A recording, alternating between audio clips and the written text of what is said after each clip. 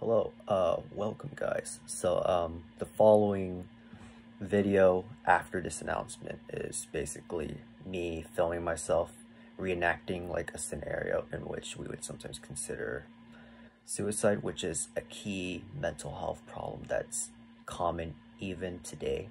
So especially like right now, right now we have COVID. It's really hard for all of us, whether you're a teacher, whether you're a student, whether you're a frontline worker, or you're like a first responder that works in a hospital. Mental health has been taking quite a toll on us, like because of the amount of pressure we have to do to make sure we uphold the safety guidelines and also keeping up with the work despite the whole online learning process.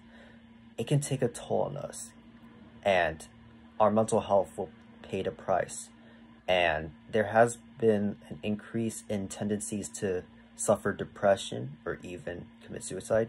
I can relate because recently one of my friends committed suicide after he graduated from high school. So this is pretty painful, but yeah, so please enjoy the following video.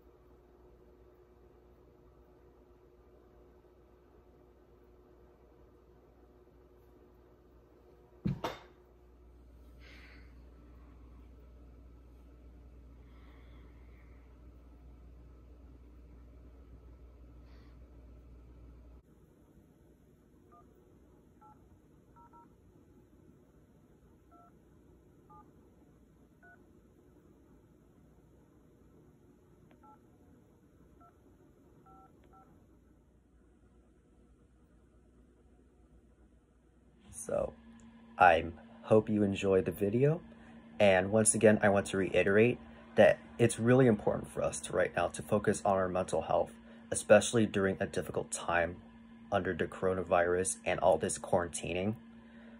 And it's really important now, just as it was back then pre-COVID. If anything, if you suffer from something similar to this mental state, please try to find a counselor, a therapist, or maybe seek support from your closest friends and families dear to your heart. And I recommend that if you are considering suicide, or if you're in a similar state that's almost leading up to that condition, I also highly recommend that you call 1-800-273-8255, aka the suicide hotline. Once again, I'll repeat, 1-800-273-8255. Thank you so much.